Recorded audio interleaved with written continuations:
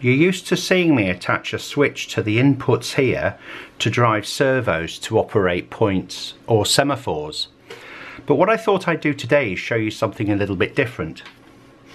We've recently launched a range of feedback modules that use detectors such as this occupancy detector here. And these normally connect via this connector to a feedback module, and you can see other videos on the website for that showing how it works. And that feeds back information into a multi-panel to display that data. But what I thought I'd do today is something a little bit different. I've slightly modified this cable, and by connecting the output of the feedback module directly to a switch input on a servo controller, you're going to see me track circuit a semaphore signal so that every time a locomotive enters a block that this is detecting current on, you'll see the semaphore fall to danger and remain at danger while that block's occupied. So I have my servo controller here. What I'm going to do is attach some power through the connector.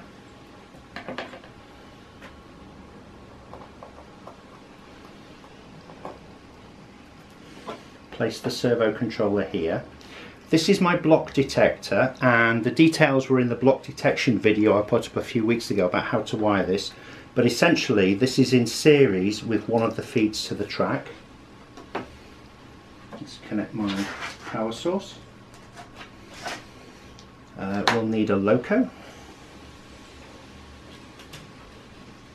and I'll need a semaphore. And what I have here is a modified dipole semaphore. So I'll drop this at the start of the block. The actual block limits are from here to here. That's this one section. So if a loco's in this block, then it should pick up and the semaphore should move. So I'm going to plug the semaphore into servo position number 1, and I'm going to take the cable and plug it into the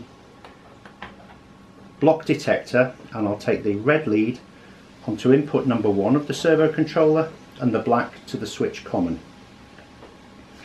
Let's give it some power, and what I'll do now is I'll set the range up. So I'll go into program mode, and then I will set it up for an upper quadrant semaphore, and we'll set the range of motion. So there's clear, and let's come down, and that will do for danger. So that's now programmed, ready to operate as a semaphore. Let's restart the servo controller. I'll apply some DCC power, and if I move my loco round, here it comes.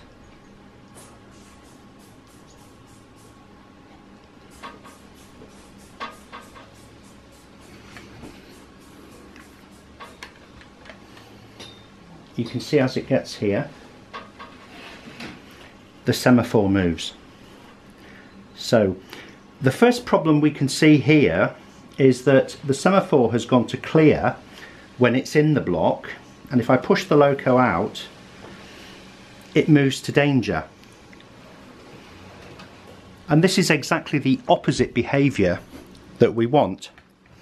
Now there's an undocumented command on the servo controller that will allow you to reverse the input. So if I turn the power off, press with one finger the mode button, and then turn the servo controller on, what it's done now is it's reversed all of the inputs. So as I'm in the block, I'm at danger, and if I exit the block, it will move to clear. So let's get the loco going.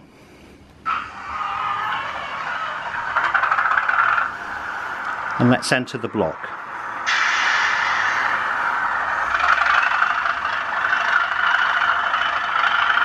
Keep your eye on the semaphore.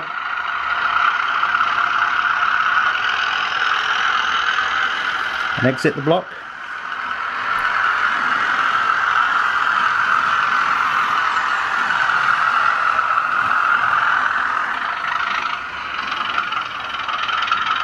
Now while I'm in the block, the semaphore will always remain at danger.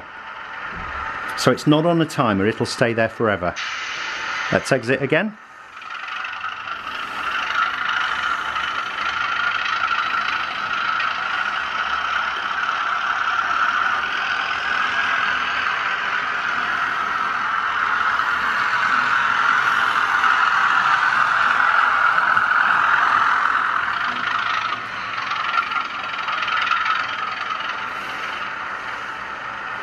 Of course, if I back out, once I've cleared the block again,